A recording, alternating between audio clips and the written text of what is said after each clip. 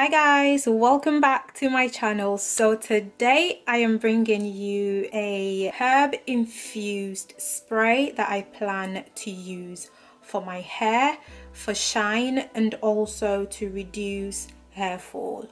So yeah, let's get right into it. So what I've got today is I have got some bay leaves, which I got from my mother-in-law's garden because she's got the real plant, which is amazing. I got 2 fresh stalks and then dried them for about 3 weeks. So I'm going to use all these because I want it to be very strong. I am then going to follow up with hibiscus powder,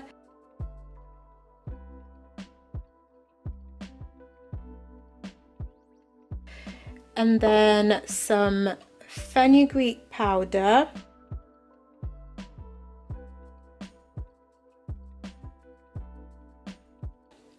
as well as amla powder,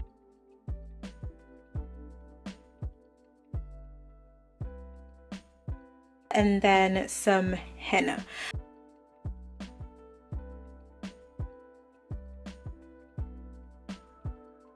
I got all these from the Shea Butter Cottage. I'll put the details below in my description, but all their stuff are really authentic, so you know that whatever you're getting from there is the real deal. So I've gone and washed my bay leaves. You can also use the ones bought from store, but I use these to cook, so that's why I got these from the garden.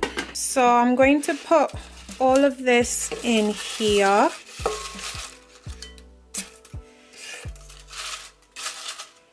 So here's the fenugreek. I've measured out a tablespoon, so that's 2 tablespoons of fenugreek. I'm going to also use about a tablespoon of the amla. So then we've got the henna powder, and I'm going to use a teaspoon of that as well because I don't want my hair to be coated too much. No, I mean a tablespoon of henna. And then lastly we've got the hibiscus. So I'm going to use a tablespoon of hibiscus. So I have boiled my water, so I'm just going to put it on like so. I didn't measure this water, but I would assume maybe 1.5 cups. I'm then going to stir it. Oh, they're stuck on the leaves. I might add some more water actually, because I think this is going to be very potent. So I added more water, but I didn't realize that my camera was not filming. So I used this cup and measured out 2 cups, and then I realized that 3 cups of this makes the total that I poured out of the kettle first. So now in here I've got a total of 5 cups. But that's because of the amount of bay leaves that I have, and also for the other herbs, so I didn't want it to be too concentrated. I have gone ahead and infused some green tea, which I am going to add to it.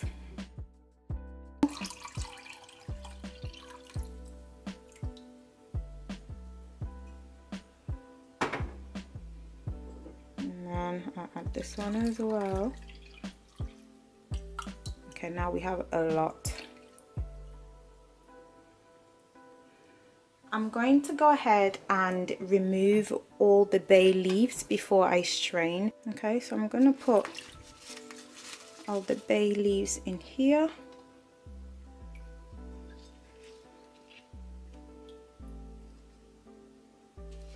But honestly, it smells amazing, and it just smells like a wintry berry tea. Which is lovely. So yeah, I can't wait to try this and to put this in my hair, because I know it's going to be really good.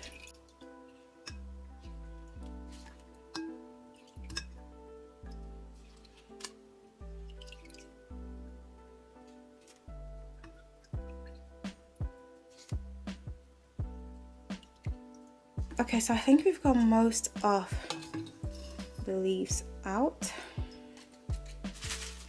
so that's fine. I may use these again, I'm not sure. So I'm going to pour it into this glass jar or whatever it is, and then I'm using this, it's doubled again, and then I'm gonna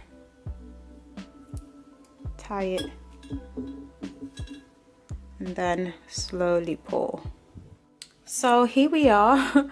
My camera died so I couldn't show you, but I had to sieve this twice just to make sure that I got all the bits of the fenugreek out, because fenugreek when wet is really sticky and I didn't want any of that in my hair. So it's not fully free of fenugreek, but it's better than before. So I'm just going to add a few essential oils. I'm going to add peppermint,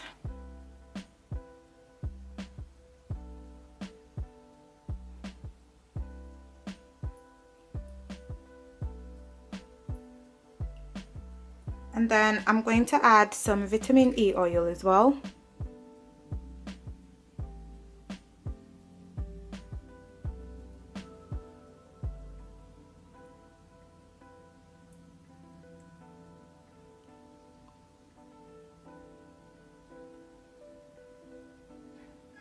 I'm just going to put some into my spray bottle, and whatever's left over is gonna be kept in the fridge so that I can use later. So I'm just going to use this as an everyday spritz. So that's that done.